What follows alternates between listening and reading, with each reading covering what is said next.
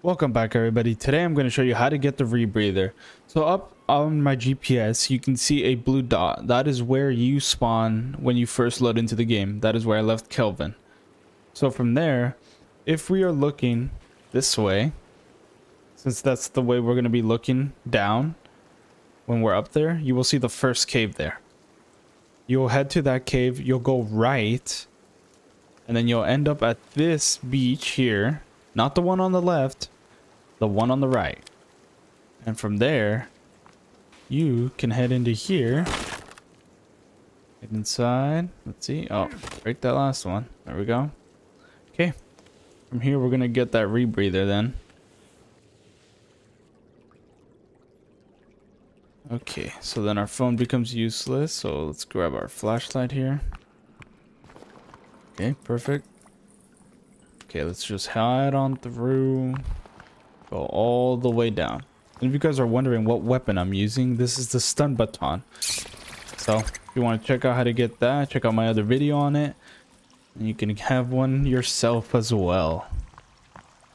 We're just going to head on through. It doesn't take very long, maybe less than 5 minutes to grab it and get the hell out of here. Okay. You may find or may encounter some enemies. Like that thing. Nope, nope, nope. Just ignore it. Just ignore it. Don't even think about it. Just run past them. Okay. Perfect. Just head on through. Now, I would highly recommend using the flashlight. It is a very, very good tool to see.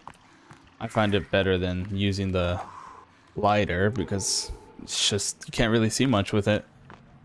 As we head down here, we'll go around here. Don't jump into the water, you'll get eaten by that damn shark. And that is it. Here's the rebreather. And so you open up your inventory. And it should be right around here somewhere. If I can find it anyways. There you go.